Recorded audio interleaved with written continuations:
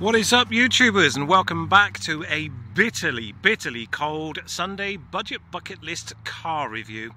I finally got one. I finally did. If you've been subscribed to this channel for a while, you'll know I've talked about getting one, and I've been basically looking for a decent one for a while, and I finally got a Seat Leon.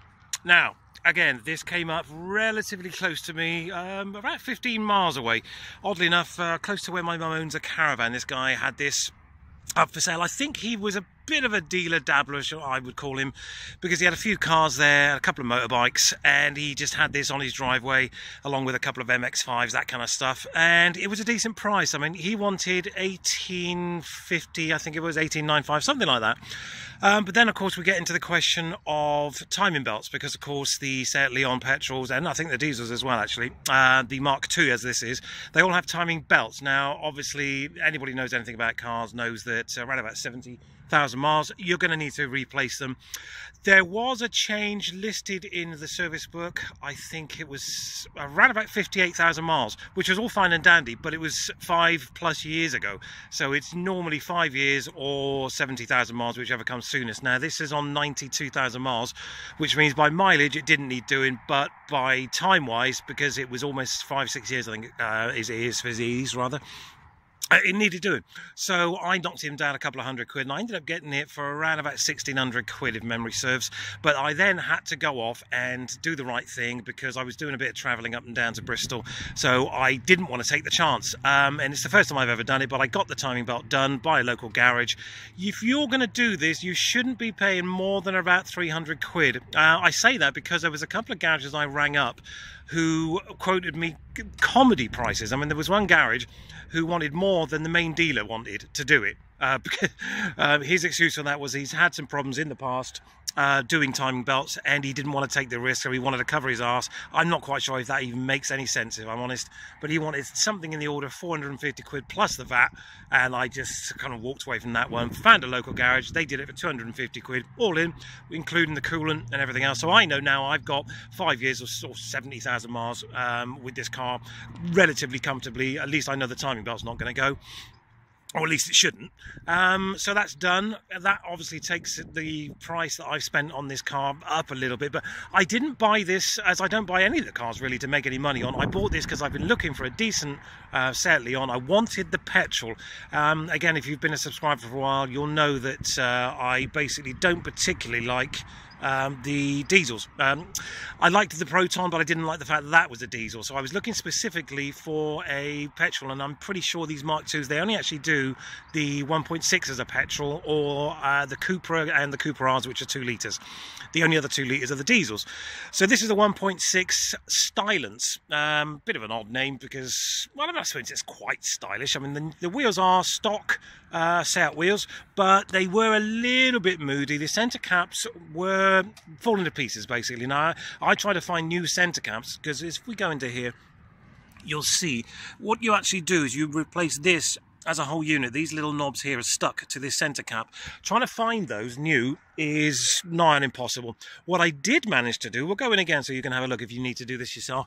I managed to find these stickers. They come in a set of 5, obviously assuming you've got a spare, I suppose.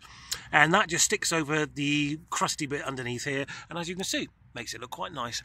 The alloys, decent nick, and I think personally they look pretty nice on the car. You know, I really think this would look so much nicer lower. If you took this down by 30-40 mil, the stance would be so much nicer, because it's actually got some decent wheels and tyres. You know, they're quite fat and chunky, so I think you could deservedly do that. Talking of tyres and wheels, as you can see, very good Hancock tyres on there. So I mean, there's a few hundred quid's worth of tyres. What else have I done? The usual. I've changed the light bulbs. Now, I did what I normally do, and I got them from Argo City off eBay. The H7s, I think these are, 2-prong jobs, and a couple of side lights. And I also did the front fogs as well. We'll stick those on so you can have a little look and see what they're all about, because they might show better than they have done on previous videos I've done. Just bear with me a second. Oh, there goes the radio. Right, again, just gives it a bit of more of a modern feel at the front, you know, that kind of ice white, because they really were very yellow on here. Now, the first time this is rather the first time that I bought light bulbs from Argo City, and one of them went within about a week. So I got hold of them and I said, look guys, I bought lots of bulbs off you, one of your bulbs has gone. They actually put me through the mill on it, and made me explain what had happened. Did I take the foam off the bulb? Did I put it in right? Will my car take 100-watt bulbs and all this kind of crap? And in the end they sent me a replacement, which was fair enough for them, but they shouldn't really have put me through all that crap just for a you know, a £4 bulb. I thought that was quite unfair, to be honest. Right, anyway, so it's done. What else have we done? I put some on. I mean, the Peugeot 207 GT, I had them on. I've never fitted them myself, but I did with these wind deflectors. They're only about 25 quid a set, and again, I think it really kind of gives it a bit of a sporty stance, and obviously it's practical because you can keep the window down, you don't get covered in rain, and it keeps some of the noise out. So I thought that was a nice little touch for 25 quid.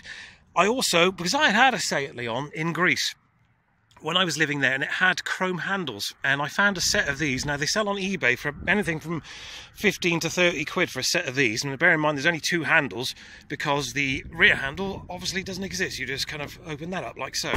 But I found them from AliExpress, and it was a set of 4, which I'm imagining is a generic set because it must be a VAG set, as in Volkswagen and Audi group set, because I imagine they fit all sorts of different cars, not just the Seat Leon. And so I've got a spare set, effectively. I put these on both sides, and I've got another set at home because they sent me a set of, I think it was 4, and they look all right, I think, you know, and they were about £7.50 instead of, I think it was 20 quid off eBay. So again, get onto eBay, see what the prices are, and then check it with places like AliExpress, Fast Tech, you know, these Chinese places. I've never not had a package turn up. They've always turned up. Sometimes they've been a bit crap, but they will give you a refund or send you another set if there's any problems. Anyway, back to the car. As you can see, really, really nice looking car. I wish I'd got one before. I mean, I've been talking about getting one for a long time.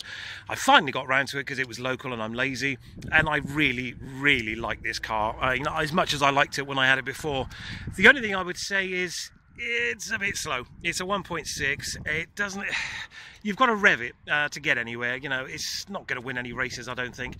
I may, when I finally decide which car I'm going to keep for myself after all this, I may get the Cupra or the FR or something like that, because I really like the car, but I'd like it to have a bit more power.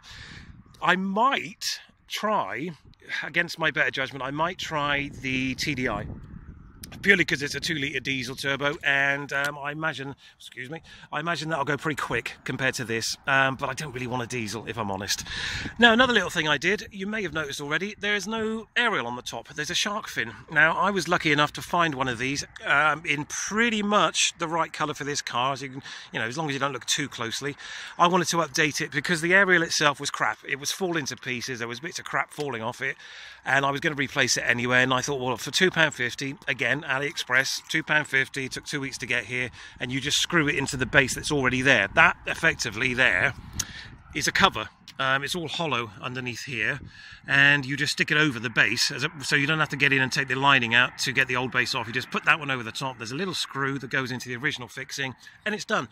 A few people on the forum said they're crap, they don't get any reception, etc, etc. Not had a problem. I really have not had any problems whatsoever.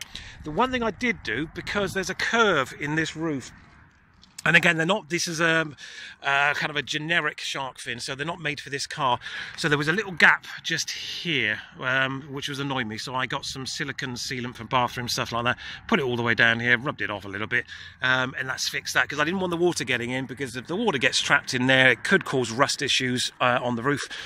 Or just stop the aerial working altogether, and I just didn't want any dramas. It doesn't look brilliant because of the silicone. You can see it more so on this side, but you know, you're never going to be staring at it, so it's not really an issue.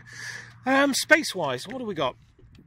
A fairly good amount of space. You've got twin split seats here and a massive boot, which I will show you, even though it's got a fan in the back, as you can see, my #1 fan there. As I said, dual split seats, good room, you know, a really decent amount of space there. The one thing I have noticed, which annoyed me pretty much straight away, was the condensation in this rear light. Doesn't seem to be too much anywhere else. I mean, bearing in mind I've just washed it, but it is in that one there. I could get a new one, as in light lens, or I could just dry it out with a hairdryer and then tint it slightly. That would take away some of the obvious kind of condensation issues there. I might not. It doesn't bother me when I'm sitting in the car, of course. The other thing, as usual, I painted the brake calipers front and back, just because I think, you know, with the red in the middle of the new stickers for the centre caps, as you can see, it kind of, you know, gives it a bit of more of a stancy feel, sporty stance rather. What else? Let's have a little jump inside, see what we can. Oh, it's so cold, you wouldn't believe it.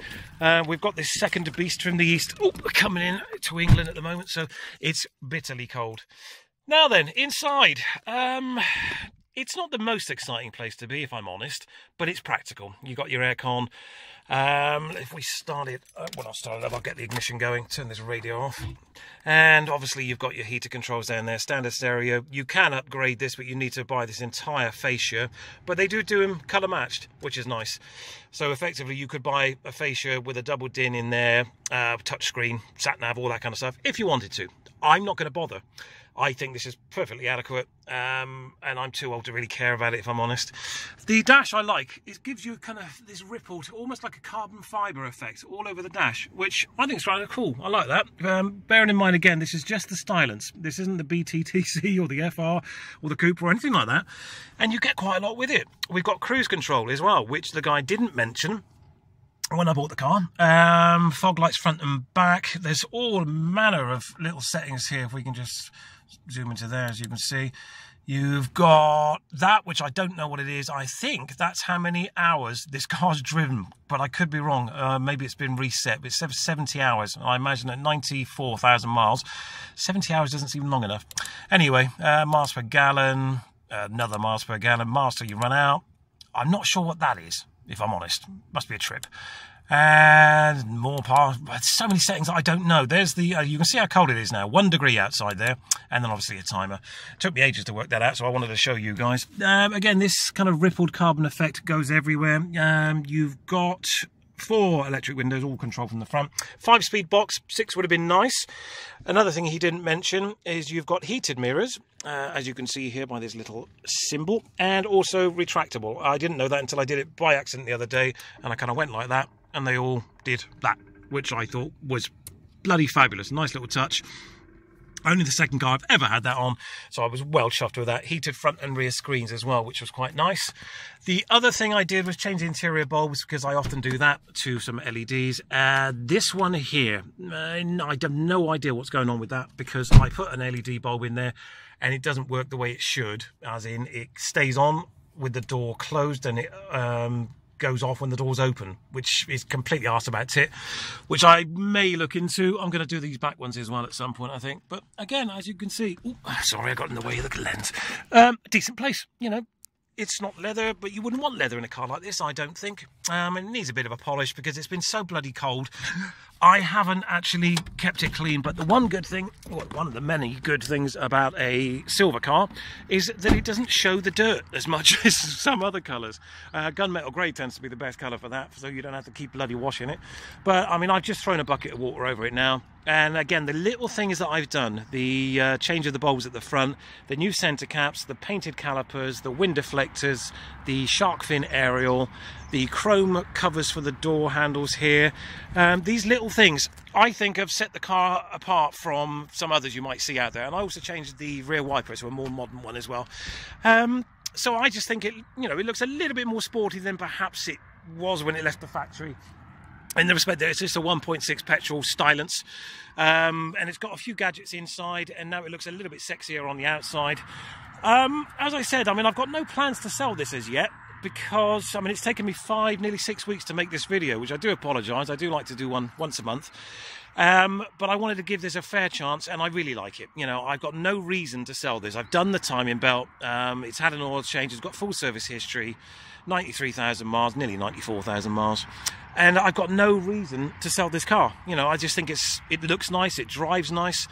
One thing I did want to mention actually before I forget is these wind deflectors. The one thing you might notice if you're thinking about getting them, I mean, this was really, really quiet inside, as you would expect from a German car, really, really quiet with the windows up.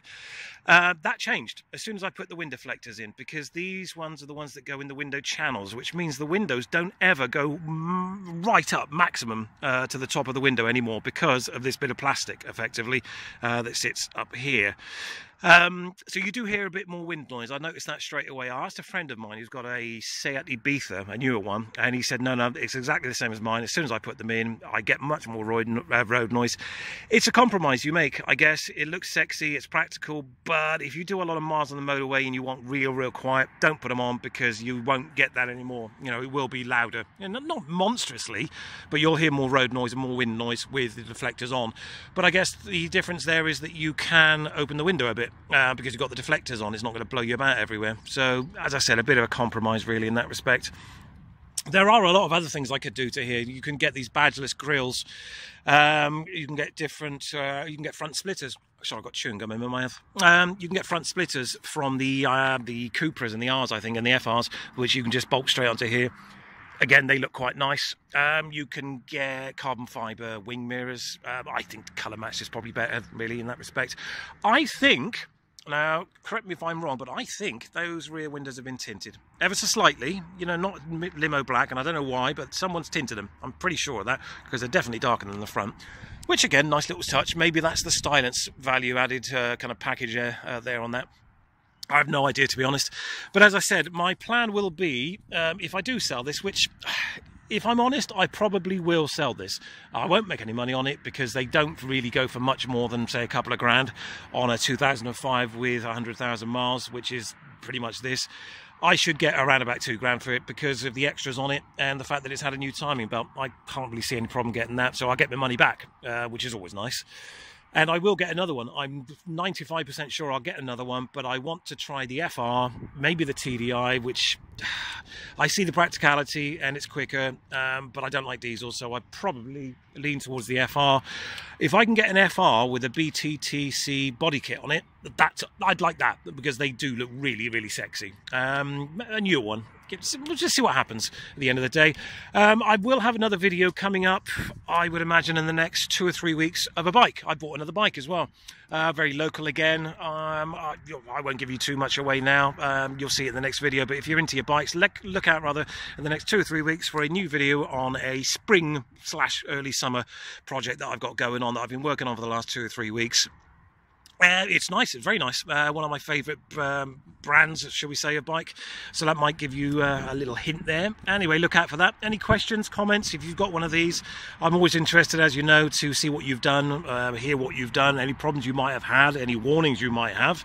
But as I said, any questions about any of the things that we sort of discussed today, drop it in the comments below, and I will do my utmost to answer them. Again, sorry for the delay, but it's here now. The Seat Leon 2005 with 94,000 miles. I like it. I like it a lot. All right, guys, take care now.